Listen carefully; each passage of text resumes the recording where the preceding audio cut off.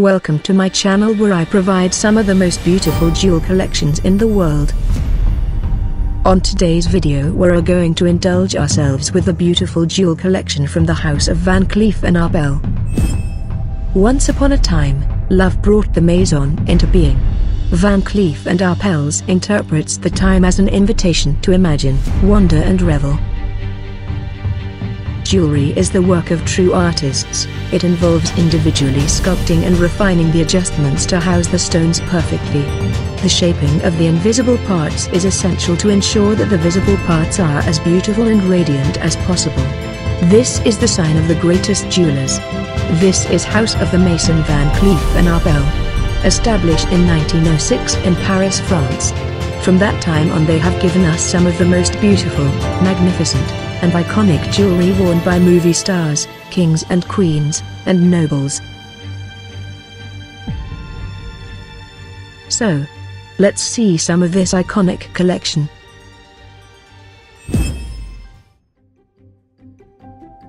Tenth on the list is this beautiful and magnificent Carrousel des Demoiselles, a product of such astonishing beauty crafted in the house of Van Cleef and Arpels.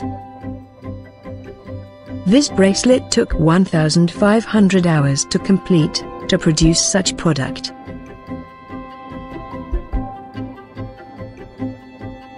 Like the circles of frogs surrounds the animal who will transform into a princess, the Carrousel des Demoiselles bracelet forms a joyous circles. A bracelet saturated with white diamond, sapphire, and emerald set on a gold frame, a stunning and beautiful bracelet a woman could ever wear. Ninth on the list is the beautiful Suze La Lune necklace, made for women with power and elegance. A vibrant combination of colored gems to produce such jewelry, such craft that captivates Providence. The detachable pendant features a 29-carat Colombian emerald cabochon surrounded by emeralds, sapphire, and a fancy cut diamonds.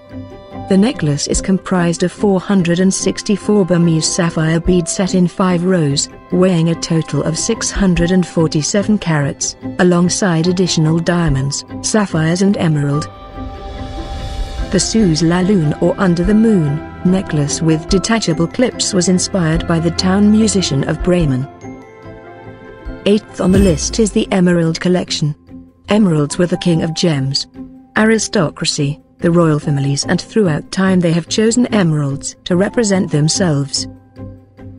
A good example of that is this beautiful Pièce de Caratier by Averd necklace with 33.29 carats shaped Zambian emeralds and diamonds set on platinum. The intricacies of the gems having almost the same color and carats placed together in a single jewelry is mesmerizing and rare. Another example of fine emerald jewelry is this beautiful 1929 Art Deco-inspired emerald and diamond necklace, previously owned by Princess Faiza of Egypt.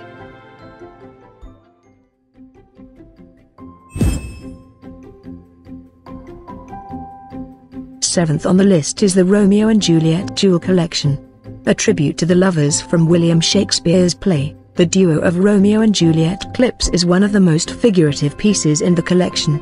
Thanks to remarkable three-dimensional craftsmanship, the two figures seem to come to life in this romantic scene. The two clips are made of white gold, rose gold, yellow gold, black lacquer, rubies, colored sapphires, spessartite garnets, lapis lazuli, white and yellow diamonds, making it beautiful and stunning. Another piece in the collection is this elegant necklace with detachable pendants set in white gold, 2 pear-shaped TFL Type 2A diamonds of 6.60 carats and 6.31 carats diamonds. Echoing the ruffs of the Renaissance, this glittering necklace brings together two of the Maison's cherished themes, couture and the white jewelry tradition. The Lover's Path bracelet symbolizes the hopeful attitude of Romeo and Juliet, who are prepared to overcome every obstacle for the sake of their love. The piece showcases 3 Colombian emeralds, notable for their deep green tinged with blue, set in a graphic interplay of lines, The transformable long necklace, guach, is composed of white gold, rose gold, one carved Colombian emerald of 81.07 carats, Burmese sapphire beads for about 451 carats, and diamonds. And stunning necklace that gives life to its wearer. This torque bracelet is lit up by two exceptional pear-shaped aquamarines, weighing over 100 carats in total. Perfectly matched, their crystalline blue is an ode to the fountains of Verona, where the plot of Romeo and Juliet unfolds. Number 6 is the Egyptian Jewelry Collection. Egyptian Creations, circa 1924, Van Cleef and Arpels collection jewelry inspired by the art of ancient Egypt. It was the height of fashion in the 1920s, which is why Van Cleef and Arpels created numerous Egyptian-inspired jewels between 1922 and 1925. They reflect the extraordinary interest in the discovery of Tutankhamun's tomb by Lord Carnarvon in 1922. These exceptional jewels are decorated with scenes of offerings and hieroglyphics motifs depicting scarabs, sphinxes, amphor, bulls, ostrich, feathers, lotus flowers and bees. They are set with precious buff-topped emeralds, sapphires, rubies, diamonds, and calibrated onyx stones.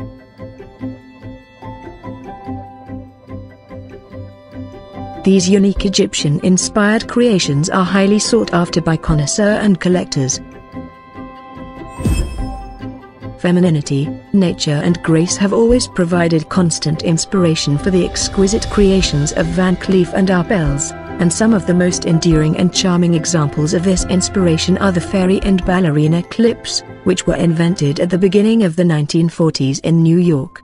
A collaboration between Maurice Duvaller, a French-born designer based in New York, Van Cleef and Arpels and John Rubel, their manufacturer, resulted in the production of these extremely rare miniature gem set figures, probably as a result of Louis Arpels' passion for the opera and ballet. Emerging from the Great Depression, they responded enthusiastically to these lovely creations as they saw them as a symbol of joy and hope for better days to come. Caught in graceful movement of various dance poses, their little faces were always represented by a rose-cut diamond, making the jewel come alive, while their costumes sparkled with mostly rose-cut diamonds accentuated by rubies and emeralds mounted in platinum. Inspired by these fabulous and fun jewels from New York, the ballerinas appeared in France in the mid-1940s and remained a key jewel until the end of the 1960s when their production ceased. Loved by the public, the French ballerinas had a distinct style, sculpted mainly in gold. The Parisian house used turquoise, ruby and sapphire and rarely ever diamonds.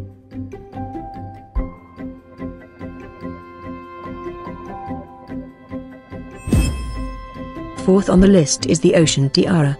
The Ocean Tiara was a wedding gift from Prince Albert II of Monaco to his bride, Charlene Wittstock, for their 2011 nuptials. It was made by Van Cleef and Arpels, an official supplier to the Principality. A necklace that can be worn as a tiara, it was designed especially for Charlene. In honor of her background as a swimmer that went from the coasts of South Africa to the coast of Monaco. The necklace is composed of circular elements that evoke the water and foam of the ocean through more than 1,200 gemstones and more than 70 carats total. Despite the fact that it was made for her, it has scarcely been seen in use since it was made. It has, however, been on display on several occasions and in different locations. Princess Charlene first wore it as a necklace to the Red Cross Ball in 2011, just after her wedding. She has also been seen in a pair of drop earrings which are clearly part of a set with the necklace tiara, containing a matching ocean circle at the bottom. This lace clip features a yellow gold and platinum ribbon bow with gold lace trim adorned with diamond-set flower heads. From the Renaissance to the 19th century, paintings often depicted the kings and queens of France adorned with jewel textiles. Since its foundation, Van Cleef and Arpels has been inspired by these accessories and the uniquely French form of elegance they represent. Among these creations, knots have long formed part of the Van Cleef and Arpels tradition. They are the fundamental element of the world of couture and have always been used as ornamental motifs. Whether simple or elaborate, they gracefully play with effects of transparency and drape women in splendor. Second on our list is the passe-partout necklace. Patented in 1938, the passe-partout is one of the first examples of the transformative pieces pioneered by Van Cleef and Arpels.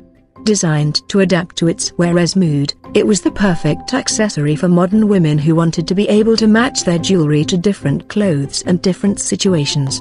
It was one of the Maison's best-known pieces throughout the late 30s and 40s. The passe-partout is based on an ingenious technical innovation. Hidden by two flower clips, a system of metal rails enables a flexible yellow-gold snake chain to slide in and out, transforming the piece into a necklace, a choker, an opera-length necklace, a bracelet or a belt.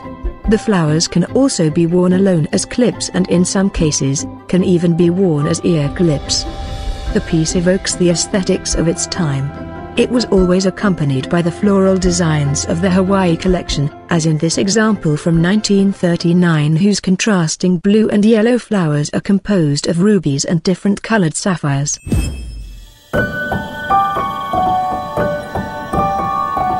And the first in our list is the Secret Collection, a vast array of jewelry that was inspired by nature.